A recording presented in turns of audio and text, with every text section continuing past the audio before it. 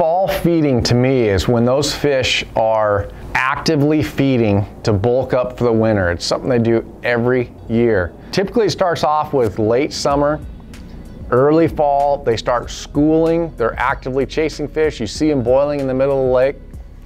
Then it gets colder and those fish hunker down. They don't necessarily get deeper, but they get to the bank. They're not out in the main lake, out in open water.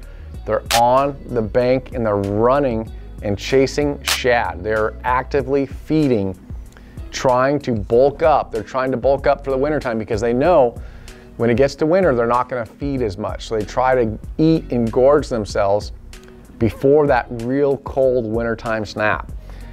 To me, it's really only three baits. The jerk bait, slender 112, slender 127, just based on the size, water clarity. A lot of times if you're getting the fish to come from a long ways, I like the 127, a bigger bait. They will travel farther to come and get the 127 than they will the 112. Then the 1.5 and the 1.0. You know, those two baits right there are such effective tools in the fall. If I had one bait to fish during the fall feeding time, it would be a 1.5 or the 1.0. I like all shad colors. This right here is actually a craw color, but it's that 1.0 size, just slightly smaller than the 1.5.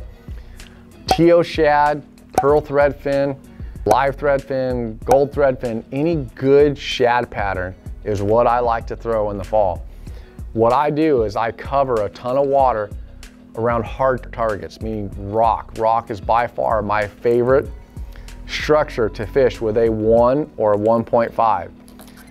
Typically what I'll do is sun up to sundown, I'm gonna throw the 1.5 or the jerk bait. If I get around a little bit deeper water, docks, I like to throw the jerk bait. Hard targets, wood, rock, riprap, that's where I throw the 1.5. Those fish like to slide up shallower. They like to corral the bait on those hard banks, meaning that they run bank. They like to run sides of points. They like to run kind of bluffy walls. Anything where there's good rock, it's almost like they corral the bait against the rock and the bait can't go but one direction or two directions, up or down. They can't go everywhere. Like if they're out in the middle of the lake, it's almost like they push them and corral them against the bank, and it's easier for them to target those, you know, threadfin shad. So throwing that 1.5, the 1.0, covering a ton of water.